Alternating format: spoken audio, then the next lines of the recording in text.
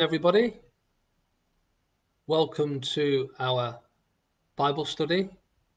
It's earlier than usual because I'm pre-recording this so you can either watch it now or tonight. So welcome. This Bible study today is looking at Acts chapter 4, and I'll begin the reading at verse 23 of Acts chapter 4. So welcome to the Bible study. As I said before, I'm not available at 7 o'clock tonight.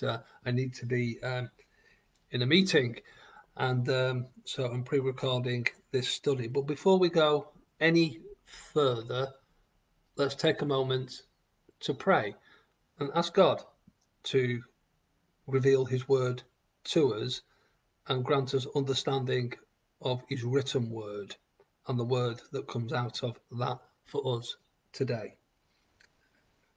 Heavenly Father, in the name of Jesus, I ask that you would, through the power of your Holy Spirit, open our hearts and our minds to understand your word and how that word applies to our lives today. I ask for your honor, for your praise, and for your glory. Amen. Well, it seems in Acts chapter 2, which describes the day of Pentecost and the coming of the Holy Spirit upon those first disciples, and how the work of the Holy Spirit gave Peter boldness to preach to the crowd of pilgrims who were gathered in Jerusalem for the festival of Pentecost. And it seems from chapter 2 onwards, there doesn't seem to be a dull moment. And one thing after the other, we read about how God is working in the lives of those early disciples. But to put it in context, we mustn't assume that everything that we read in the Acts of the Apostles happened in 1 week. We're talking, this is over several years when we read of all the events.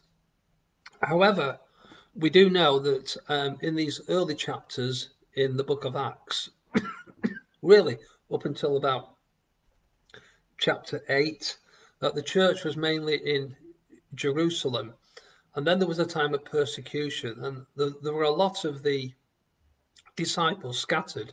But it does seem that the core leadership was still in Jerusalem on the whole, because in Acts chapter 15, Paul and Barnabas are sent from the church in Antioch over questions about circumcision and questions about kosher food.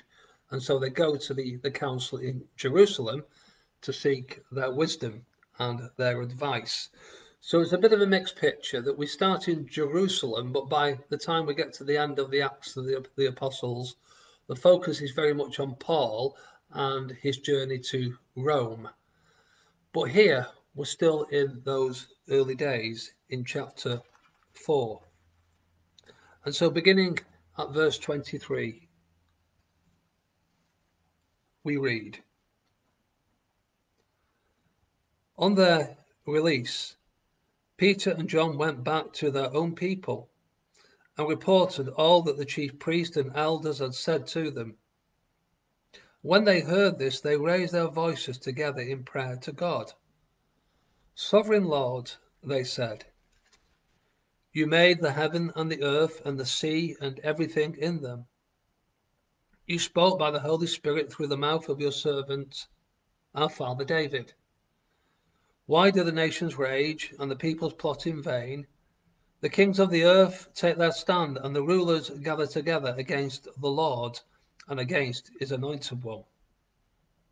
Indeed, Herod and Pontius Pilate met together with the Gentiles and the people of Israel in this city to conspire against your holy servant Jesus, whom you anointed. They did what your power and will had decided beforehand should happen. Now, Lord, consider their threats and enable your servants to speak your word with great boldness. Stretch out your hand to heal and perform miraculous signs and wonders through the name of your holy servant Jesus." After they prayed, the place where they were meeting was shaken, and they were all filled with the Holy Spirit and spoke the word of God boldly. This is the word of the Lord. Thanks be to God. It tells us that following the preaching of Peter on the day of Pentecost, that 3,000 were added to the number of disciples on that day, and they were baptized. And then the church continues to grow. But there is an event that happens in Acts chapter 3. And of course, when I say of course, remember the church is still in Jerusalem. And when people went to pray, there are no church buildings. They may have been meeting in the upper room as a group of disciples, but that must have become very difficult and impractical, because now you have 3,000 plus people in the church. And I'm sure the upper room was large, but I'm not sure whether it was that large. So it would seem that the main place of prayer and gathering at this stage would have been the temple courts. I think the upper room would have still been used for some gatherings, but I think it's a mixed pattern of where the church was meeting. So because it didn't have a fixed abode, if you want to put it that way. And all they've known in terms of public gatherings as Jewish believers was when you go to pray, when you're in Jerusalem, and it's the times of set prayer and sacrifices during the day. There's morning, there's the afternoon and the evening. You go to the temple to pray if you can. And so Peter and John in Acts chapter 3 are on their way to pray. And at a gate, one of the gates at the temple called the Beautiful Gate, there was a man who was crippled. And he's over 40 years of age. And every day, presumably he's carried there, and he spends the day begging and asking for help. And on this day, when Peter and John go to the temple, he reaches out his palms and he asks for alms. As a song, as a chorus says, he held out his palms and he asked for alms, and this is what Peter did say: "Silver and gold have I none, but such as I have give I thee. In the name of Jesus Christ of Nazareth, rise up and walk." And then the chorus says, he went walking and leaping and praising God. There was a great miracle that took place. A man who was over 40 years of age, crippled and lame, through the power of Jesus, was enabled to walk. And it describes how he went leaping and bouncing in the temple courts. And those who were regular visitors to the temple looked and thought, this is the man. We see him begging every day on the way into the temple and on the way out. He sat there, but he's walking. What's happened? And they come running to Peter and John and to the man, and he says, I've been healed. And Peter and John use the occasion to say, don't look at us. There's nothing special about us. The reason that you see this man walking is because of Jesus Christ of Nazareth, and he's been raised from the dead. And upon preaching, Peter and John are arrested and taken to the Jewish leaders and those who govern the temple to explain what's happened. And because it was now late in the day, it says that the council couldn't decide what to do with Peter and John, because they said, look, if we punish them, there's going to be a riot, because everybody knows that a miracle has taken place. What should we do with these people? And they're held overnight in a cell. And then it says the next day that they're warned and they're threatened not to speak in the name of Jesus anymore. And Peter and John speak with boldness, and it says the Sanhedrin, the ruling council, that these men were uneducated, but they took note that they had been with Jesus, and they let them go. And as they return to the church which is praying, is possibly to the upper room on this occasion, and there is a group of disciples who are praying and worshipping God. And Peter and John join them and say, this is what's happened. We've been released from prison. This is why we were arrested. And they lift their voices then in prayer. Now, the other thing just to note is this. On the day of Pentecost, 3,000 were added to their number. It doesn't say men, women. So 3,000 men and women, presumably, were added to their number. But after the healing of the man by the beautiful gate, it says this: in Acts chapter 4, verse 4, when Peter and John explain about the healing in the name of Jesus. But many who heard the message believed, and the number of men grew to about 5,000. So now we got 5,000 men. But there were women in the congregation as well. So the number of disciples may have been up to 10,000. We don't know how many women were involved. But if these are men who live in Jerusalem, we can assume their families are included also in the believers. So it must have been 5,000 plus. So they've gone from 120 believers at the beginning of Acts chapter 2, and now there are thousands of them, and they're all in Jerusalem. This is a growing church. And it's a growing church that is filled with a passion that these Jewish believers want their fellow Jewish believers, their fellow Jews, to become believers in Jesus as the Messiah. And that's the purpose for their prayer. When we pray, God hears our prayers. We come to him just as we are. We lay out before him our prayers and our requests and our supplications. And we come before Almighty God. And he hears us because he's our Heavenly Father. And we come in the name of Jesus. And we know we have direct access because of Jesus into the Father's presence. We have that access. But here's a prayer that's aimed at the name of Jesus being glorified. And that glory of Jesus, in turn, glorifying the Father. And so there are three aspects of this prayer and the results of this prayer, which are really important.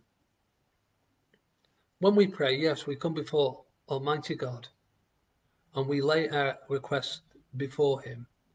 In one sense, there are no rules to prayer. You know, we do have a model of a prayer in the Lord's Prayer, but actually Jesus says, when you come before your Father, you know, be like the widow who wouldn't take no for an answer. Just ask and seek and knock and just come.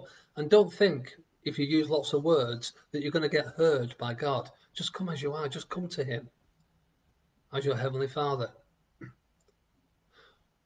But if all of our prayers are for the glory of Jesus, and that's our focus, I believe our prayers then are pleasing to God.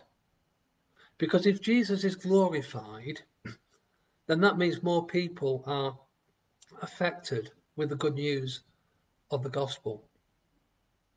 We do pray for our daily needs, but remember the model of a prayer that Jesus gives us in the Lord's Prayer. First of all is our Father who art in heaven, hallowed, revered, honoured be your name. And we must remember that when we pray. Am I praying? And will the thing I'm asking for bring glory to God? Or is it just for me? And when we pray seeking God's glory, we know, I believe, because of the way Jesus prayed and what he taught, that we're bringing pleasure to the Father. Because if he's glorified, that will benefit more and more people. You see, the more we glorify God, the more it benefits other people. God doesn't keep things for himself. God is a God who is generous, and everything he has within his nature and his personality, if you want to call it that way, and his being is for the benefit of others. He sends his Son for the benefit of us. Jesus comes for the glory of the Father. The Holy Spirit's content to glorify the Father through Jesus. So let's think, how is my prayer glorifying God? And how is it blessing other people as well? So in my notes here, there were a few things which occur to me as I share this passage with you. They pray for boldness to share the good news of Jesus. And then it says, the place where they were meeting was shaken, and then they spoke the word of God boldly. I don't think that means that there and then they went out and preached. I think the sense in the passage is this, that the prayer to declare the name of Jesus to speak the truth with boldness was something that was outworked subsequently and afterwards, that they went out and when they preached, they did it with boldness because of the power of the Holy Spirit. We look at this and we may say to ourselves, how important is it that this prayer ends with a manifestation of the presence of God?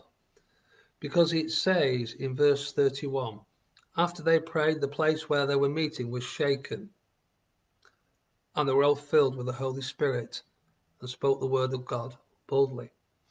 I've got one of the things I sometimes use is this New International Biblical Commentary, and this is on the Acts of the Apostles. There we are. I find this very useful because it's understandable, and for me that helps. And it's not the end of all the information that we can get with background to the Acts of the Apostles, but it's a good starting place, and it's very informative, and it corresponds with the New International Version of the Bible, which I prefer to use. And I was reading in the notes, and this is what it said about verse 31. And if you want to make a note, then please do. Immediately the place where they were meeting was shaken, as though by an earthquake, a not uncommon sign of God's presence. So the earthquake is a sign of God's presence. And the references from the scriptures are these. Acts chapter 16, verse 26. Remember when Paul and Silas are in prison and they're in Philippi, and it says they're singing praises to God at midnight, and it says the prison door, there was an earthquake, which indicated the presence of God, and all the prison doors were flung open. It was a sign of the presence of God. Exodus 19:18, when God manifests his presence on Mount Sinai. Psalm 114, verse 7. Isaiah chapter 6, verse 4. Ezekiel 38, chapter 38, verse 19. Joel chapter 3, verse 16. Amos chapter 9, verse 5. And Haggai chapter 2, verse 6. Talk about earthquakes and shaking and a manifestation of the presence of Almighty God. So they pray for boldness to preach. They pray for miracles and signs and wonders, but not just for the sake of the miracles and signs and wonders. They pray this so that Jesus will be recognized as the Messiah. And in their prayer, and in the quotation from the Psalms of David, they quote from Psalm 2. In Acts chapter 6, at the end of that verse 4, chapter 4, verse 26, it says, anointed one, when David is prophesying about the anointed one to come. Anointed one is another way of saying the Messiah. Messiah comes from a Hebrew word, Meshiach, which is to do with anointing, and it refers to when the priests were anointed, when a king was anointed, or when a prophet was anointed. And the impression is of the oil on the head that's dripping down and going into the beard. Not that I've got one, but it talks in the Psalms, about the oil dripping down on Aaron's beard. And the idea is that the anointing with the oil is a symbol of the anointing of the Holy Spirit. And one would come who was specially anointed of God, who would be later known as the Messiah. And they refer to that in their prayer at the end of verse 27, where it talks about your holy servant Jesus, whom you anointed. They were passionate that people would come to know the Messiah, in Greek, Christ, the anointed one. And to do that, they prayed for boldness to speak the word of God.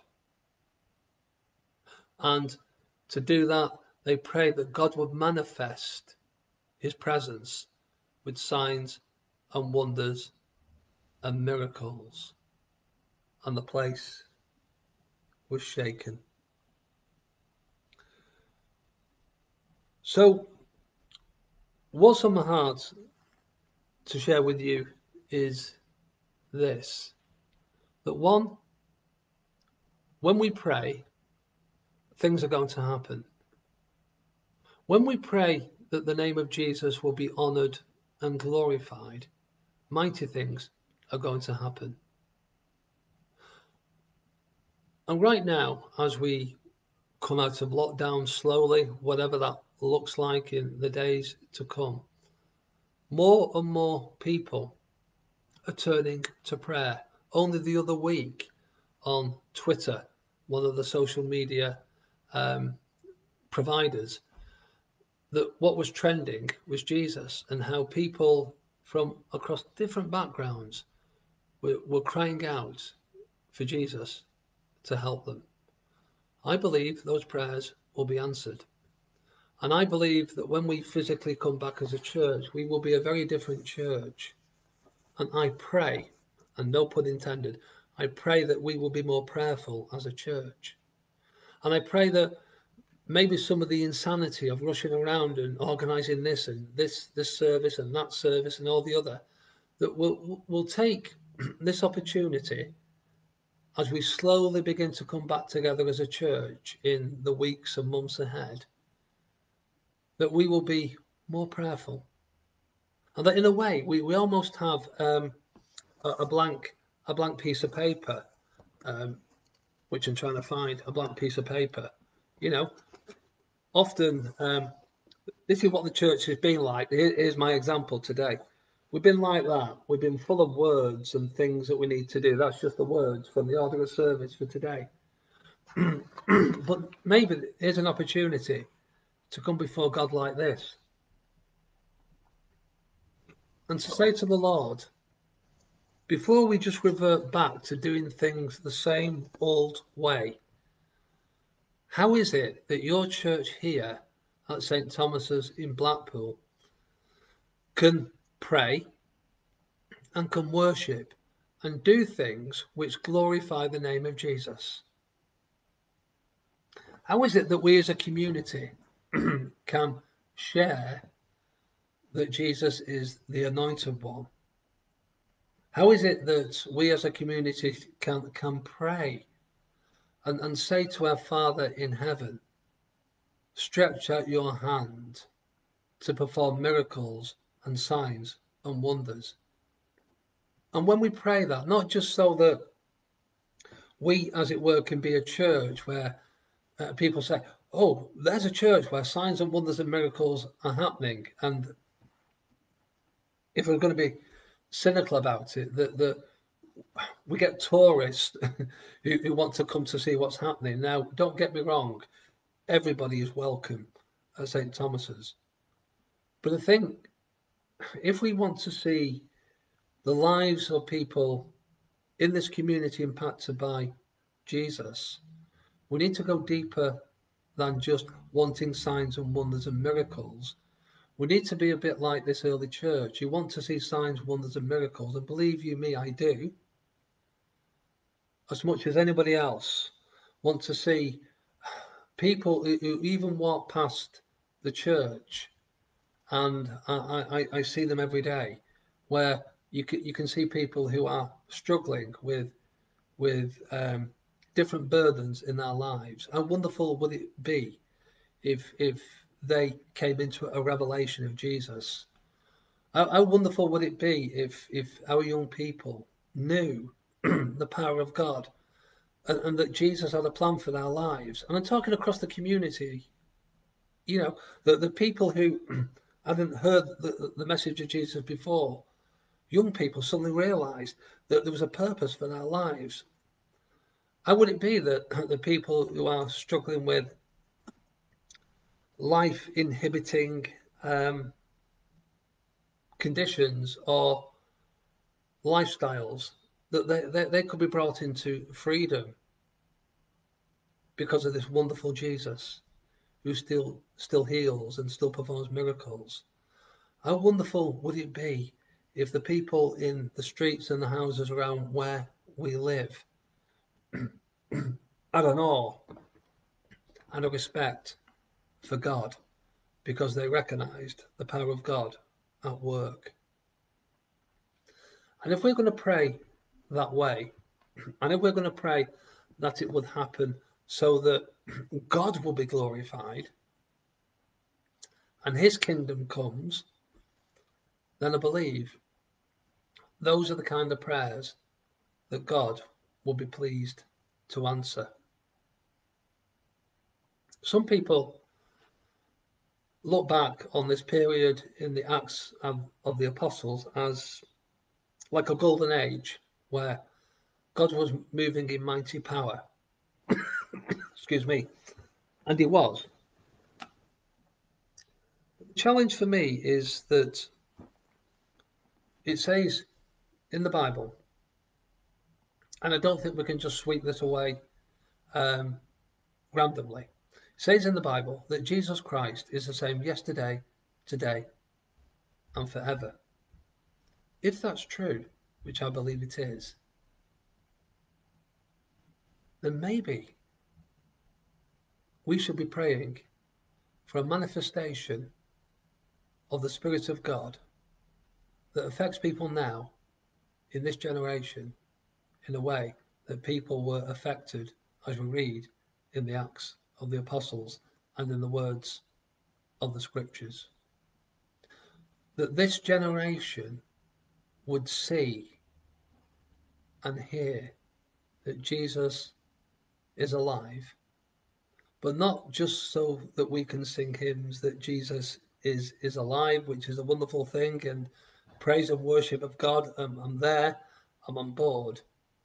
But this rich feast of the gospel of Jesus Christ, this table which God sets out before the world, the bread of life and the water of life, and all those analogies that Jesus uses. He is the vine, he is the bread of life, he is the water of life, he is the way, the truth, and the life. All this rich fare which is set out on the table of the Lord, if you like, in terms of the gospel message, that it wouldn't just sit there, but it will be given away to the people that need it. And that our generosity as a church will be manifested in our generosity of sharing the love of Christ with everybody that we come across, anointed and empowered through the presence and the person of the Holy Spirit. I've heard some people refer to the Acts of the Apostles as the Acts of the Holy Spirit. And I don't know about you, I like to play detectives, and I notice things. And one of the things I notice, just going to the end of the Acts of the Apostles, is this.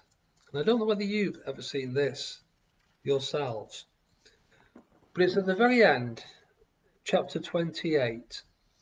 Paul is waiting to come before Caesar because he's appealed to Caesar, and eventually he will come before Caesar. He will be on trial. He will make his case. Before that happens, Paul in Rome has been visited by some of the elders of the Jewish community. He's explained to them about Jesus, the Messiah. Some of them weren't so sure. Some of them wanted to come back and hear more about what Paul had to say. And so Paul gets visitors, and with the limitations he has, I believe he was chained to a Roman guard. With the limitations that he has, anybody who comes to see him, he shares with them the good news of Jesus. And it says this, verse 30 of chapter 28. For 2 whole years, Paul stayed there in his own rented house and welcomed all who came to see him. Boldly, there's that word again, boldly, and without hindrance, he preached the kingdom of God and taught about the Lord Jesus Christ. And that's it. It ends. And my question, I don't know if you're anything like me, is, and then what? And then what happens? And we read church history, and church history tells us that Paul and later on Peter were both individually martyred in the city of Rome. for their testimony of Jesus Christ. And it looks to me as though the Acts of the Apostles, in one sense, in terms of the work of the Holy Spirit, isn't finished. Because I want to not add to the Word of God, but I want to ask, so what happens next? What's the next page in the story in terms of sharing the good news of Jesus Christ? And I believe it refers back to chapter 4, that the next stage of this journey is all those people who would come to faith in Jesus Christ through the faithful teaching of the apostles and the subsequent generations, and it includes us, because the acts of the Holy Spirit are now. God is at work now. God has a purpose for our lives now, and Jesus is alive now. And with that, I invite you to join with me as we pray together. And so, Lord, the story continues, the adventure continues, the unfolding continues, but the Holy Spirit is the same. And so, for the glory of Jesus, I ask that for every one of us, that you would fill us with the blessed Holy Spirit, that you would give us boldness to speak the word of God, that you, Lord, would, as it were, shake us as you shook that building and manifest your presence. In the name of Jesus, I pray that there would be miracles and signs and wonders, and that the name of Jesus would be revered and honoured, and that you would equip every one of us to be faithful to that story that you've given us in this great journey of bringing the gospel to the ends of the earth, to the end of time, in every nation and in every generation. I pray, Father, that Jesus Christ will be glorified and honoured here in Blackpool. And so, Lord, start with us and do that work in our hearts this day. In the name of Jesus, your Son, our Lord, our Saviour, the Anointed One, the Messiah. Amen. Well, thank you, folks. It's been good to be with you. I'm sure some of you will be watching this later, and continue to pray, because when we pray, things will happen. God bless you.